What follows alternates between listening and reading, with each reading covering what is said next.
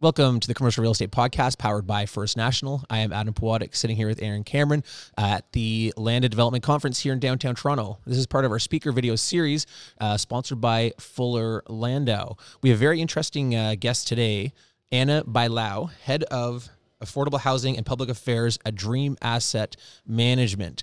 She's been an insider, and then I guess an outsider would be the opposite of that. Maybe not, but she's even both sides of trying to tackle the affordable issue, both on the government side and on the developer side. So it should be a very unique perspective on what is probably the hottest topic in real estate today. Anna, welcome. Thank you. Great to be here. So let's first of all set the stage. Maybe jump back in your career. How'd you get to where you are today? What you're doing at Dream, and then we'll get into, of course, how we're all going to solve this in the next 5 years. Well, I got into real estate and specifically affordable housing because of the work that I've done as a politician. I was elected in 2010, and at a time that nobody cared about affordable housing. Nobody could get a headline in one of the newspapers. I actually had a lot of people coming to me and was like, why are you spending so much political capital on affordable housing? You know, nobody votes on affordable housing, right? And so for me, it was always an important issue being, I always understood the impact that it had on building cities, on urbanism. And so for me, it was always something that I wanted to dive into. And so I started working on affordable housing. And at the time, the City of Toronto had a very small committee that met 4 times a year. It was the Affordable Housing Committee, and it was basically a committee just to give out the investing in affordable housing money that we were getting from the federal government. And so that's how it started, and the issue got bigger and bigger. I was able to rearrange things inside City Hall, get the support of my colleagues, and today, we have a Planning and Housing Standing Committee. There was, a change of investment from $96 million when we started to today. The capital budget is $4 billion. So there was a lot that was done in the city, and it's something that I'm deeply passionate about. But after 12 years and, as deputy mayor, as chair of Planning and Housing for 5 years, I said it is time to continue my work on affordable housing, but now in a different way. So very focused at Dream to bring these projects to fruition and continue to work with government, because to build affordable housing, it's all about partnerships. So I'm sure we'll talk more about that. What's the relationship between City Council and Toronto Community Housing Corporation? So Toronto Community TCHC. The city is the sole shareholder of Toronto Community Housing, which is the largest landlord, 58,000 units. It's social housing, so it has, a budget of, I think now it's probably around $1.2 billion. Back in 2010, when you're having those 4 meetings a year, was that predominantly just how much money to give to TCHC? No, TCHC didn't even, it was so siloed inside City Hall. So you had, at that time, it was interesting. So planning was about planning. It was about building. When you talk to them about economics and how to build housing, it's like, that's not our responsibility. We're here to enforce the Planning Act. So they saw that very much as that role. That's how I felt. Then you had Toronto Community Housing responding to a different department. And then you had this small committee that was basically about building new affordable housing through the money that we were getting from the federal government. Is that now Create TO, or how does Create TO fit into this? I'm just trying to understand the landscape. So everything was kind of brought together inside the housing secretary. So today you have a housing secretariat that creates policy. And there was a big shift as well that happened in the City of Toronto as the city stopped selling land for the highest and best use and started creating it, starting using it to create affordable housing. So you see projects like many of the Housing Now projects that the land value is used by the city to create affordable housing with the private sector. And so a Create TO was created to deal with all the real estate and city building opportunities, and housing is one of them. And so they're part of that equation as well. But the Housing Secretariat deals with TCHC, deals with policy, deals with programs like incentives to create the private sector to create more housing. So it is much more concentrating, and it goes to the same committee as planning, which is really important because we know that planning, and especially zoning and so on, has a huge impact on the economics of housing and making housing work and creating more housing, right? It was basically started thinking about that housing continuum. There's a housing continuum. When you're creating housing policy, you need to create housing continuum. The market is never going to create housing, for example, like we have at Toronto Community Housing. You know, the average income of somebody living in Toronto Community Housing is $16,000 a year. The market is not going to create that housing. Without incentive. A lot of incentive. A lot of incentive. That is the return, yeah. To make that math work, it's going to be a lot of incentive. We had Selena Raji on from Create TO, and she was, awesome, and what an incredible person, and opposite of you to a certain degree, came from the private sector and then kind of joined Create TO, which I don't know, I would consider that public, but I guess it is, though they operate sort of like on a for-profit basis to a certain degree.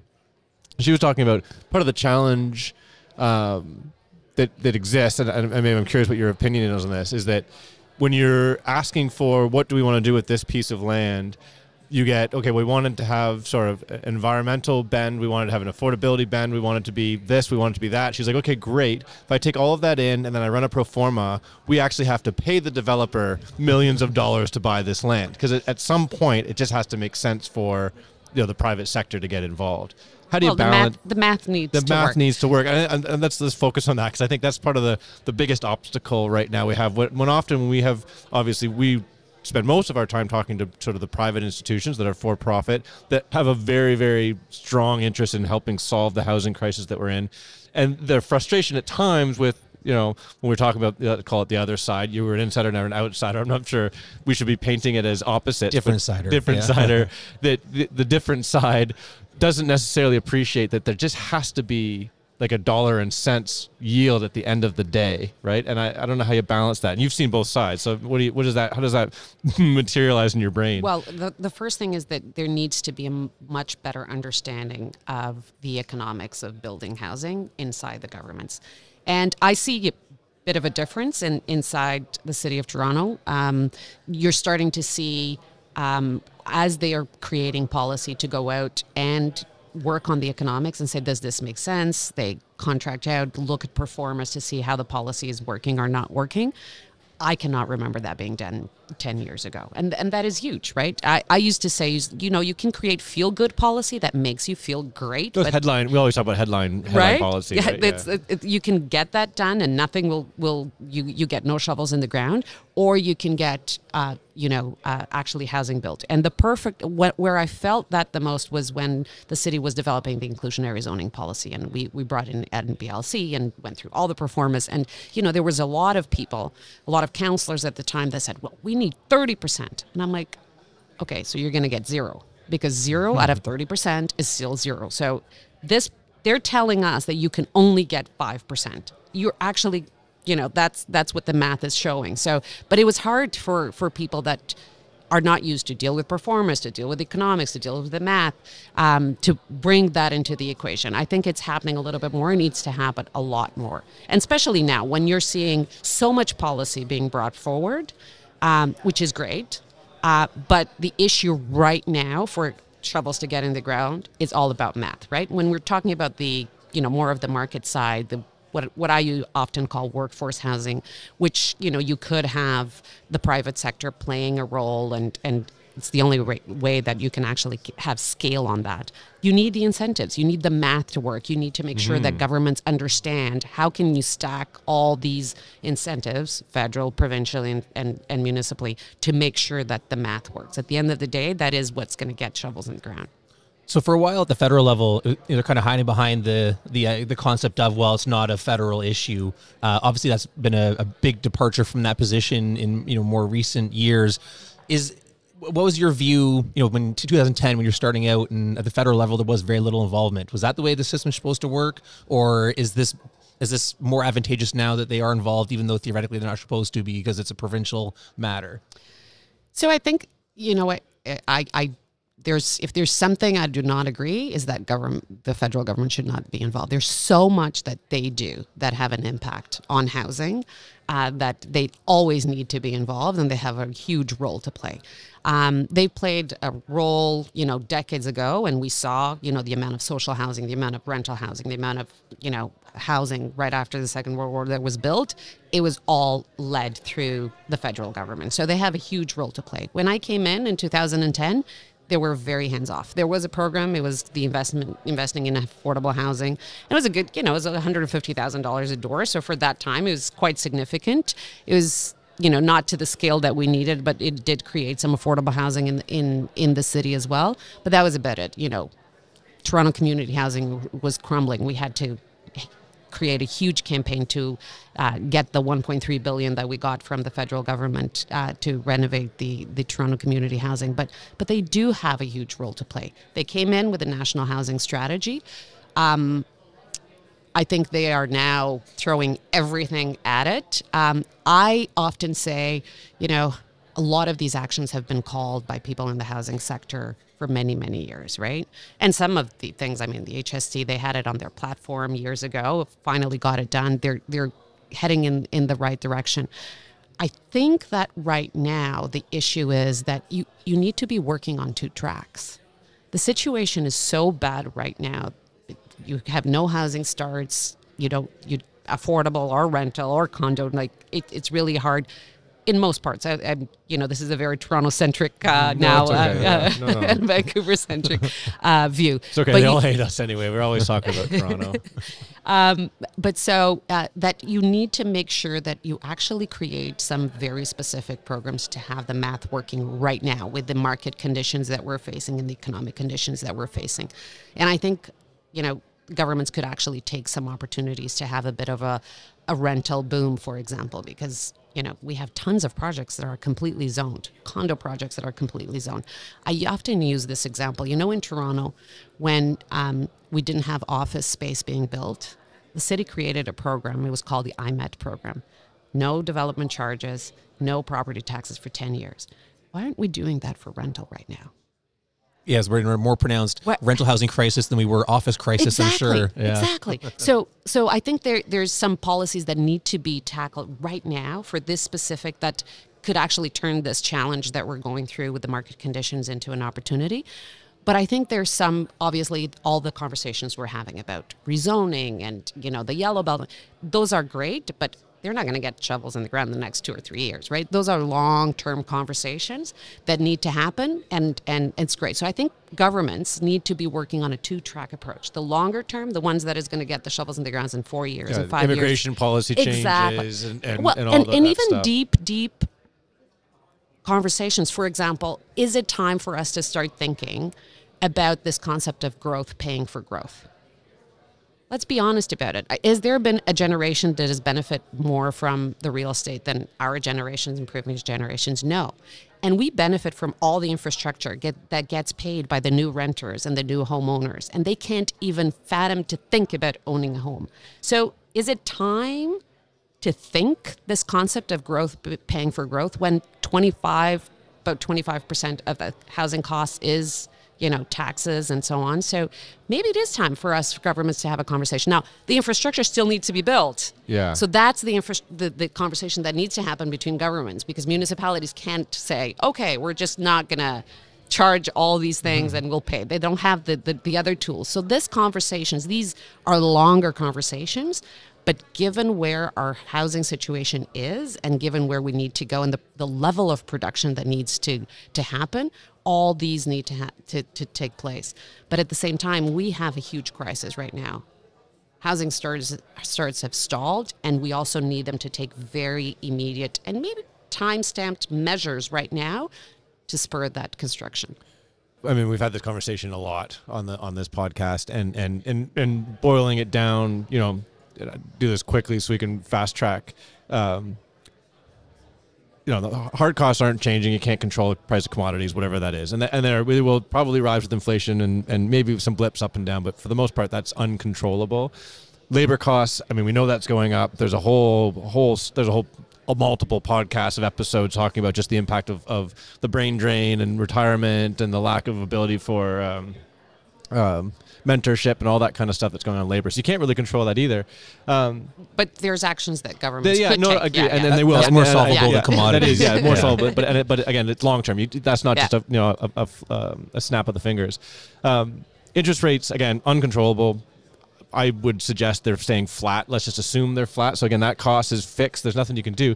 The only one that is actually controllable with the stroke of a pen is taxes, is the DCs ultimately. And I know I would you say land, because I think zoning does have an impact on no, land fair. prices. No, but I the would say reality that is, too. no, that's true. But the land is a byproduct of the math, right? So, so I mean, whatever the math works out, that's the price of the land. So true, the land will vary, but it's not. You can't change a policy to impact the price of the land to the same degree you can change DCs or all taxes at that level. And we've always talked about it. If you, there's just I've got a two-part question. Let's save DCs for a second, okay? Let's go one way, and then we'll go back.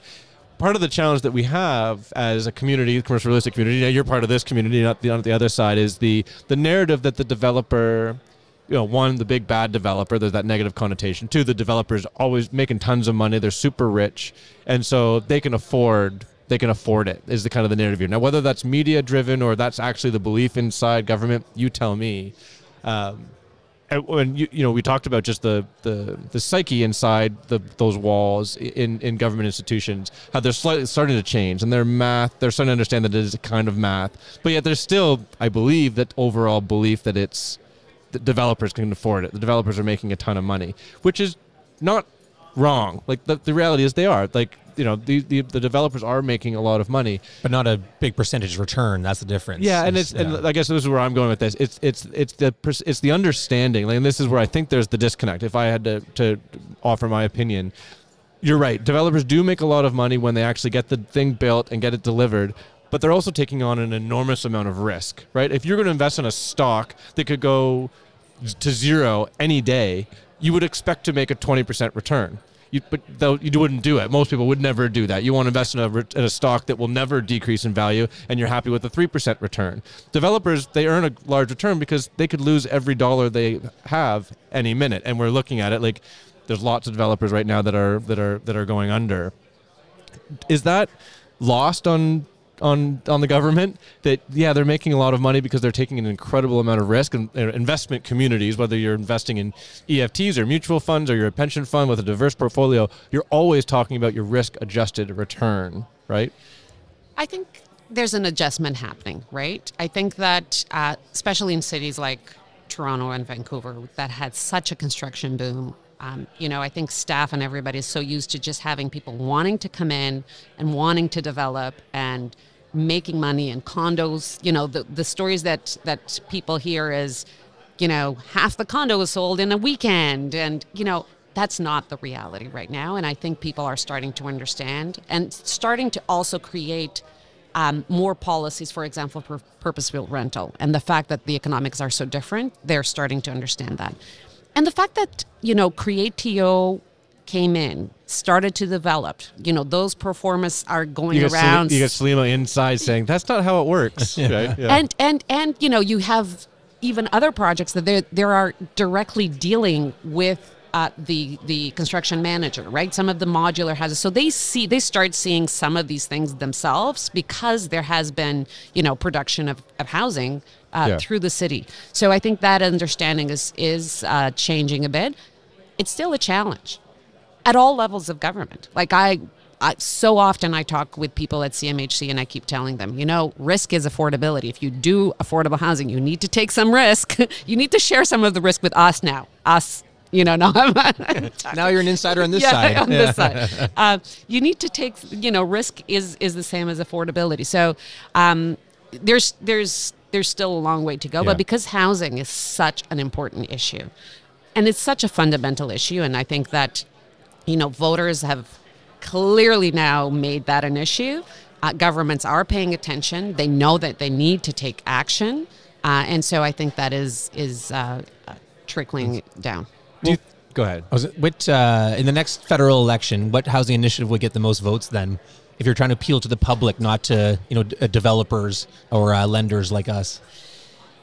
It's a tough one because I think that this budget was an indication actually of some frustration.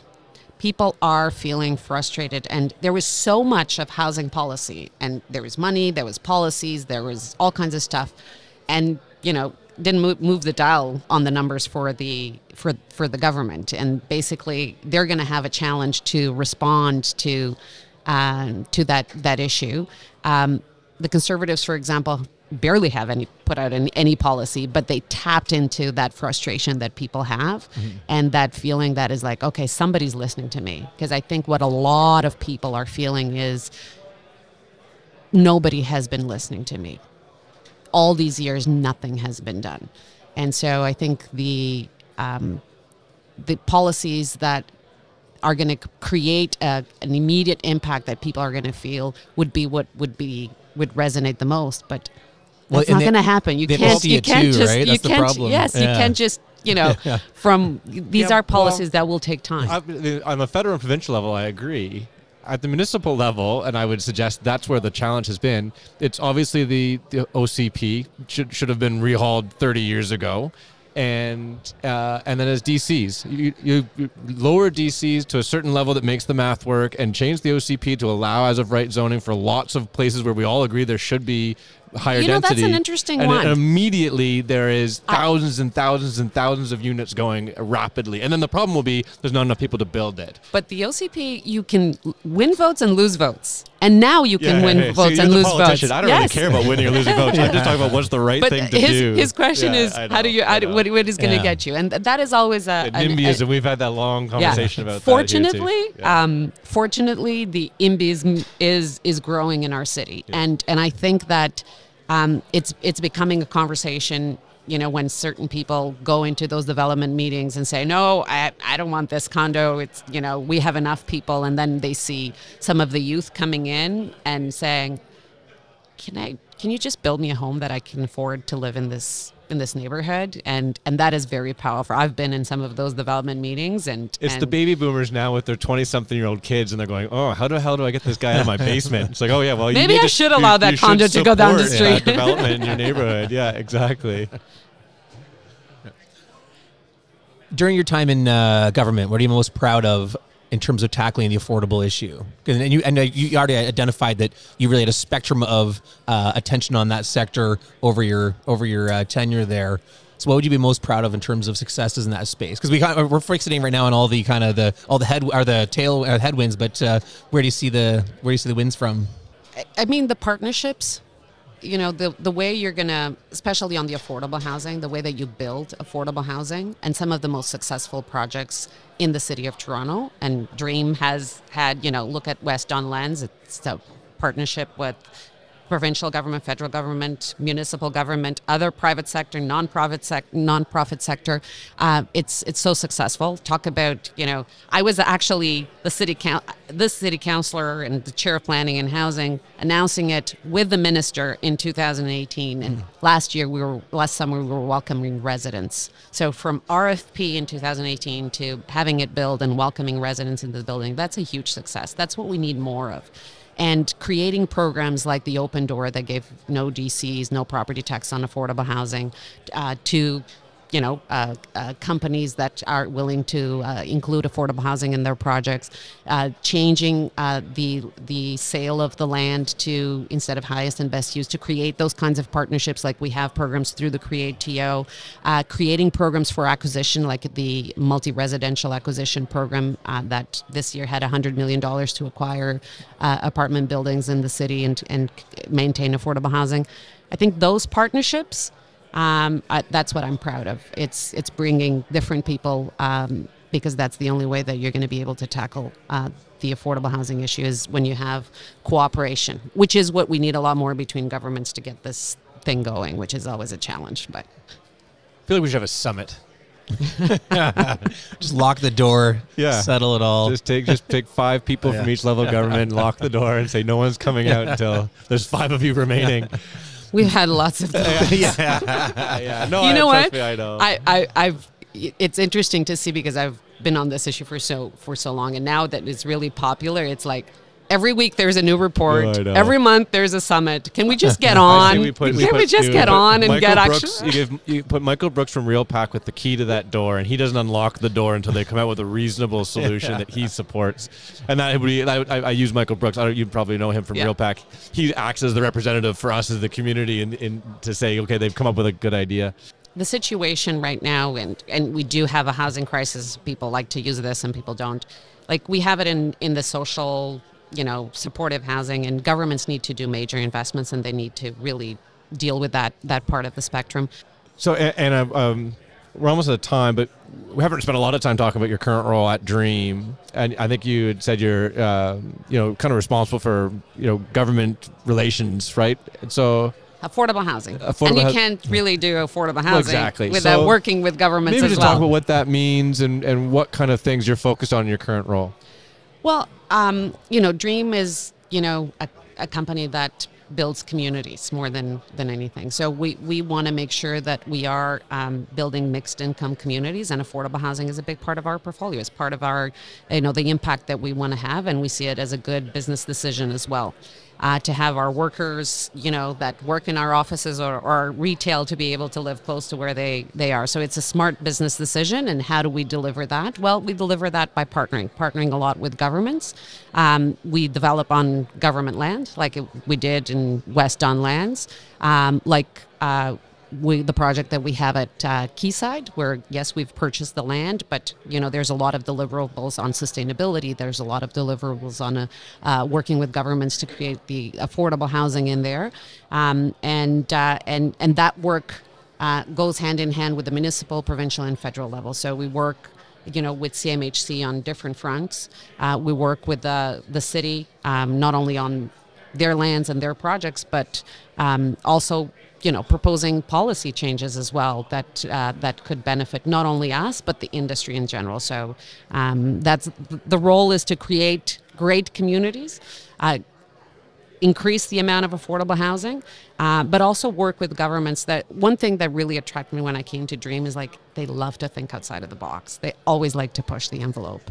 And so when we push the envelope, we push for our projects, but it ends up being something that gets done in the industry. They did it with MLI Select, right, with CMHC. They were kind of the pilot project, and now it's a huge program that is benefiting lots of people.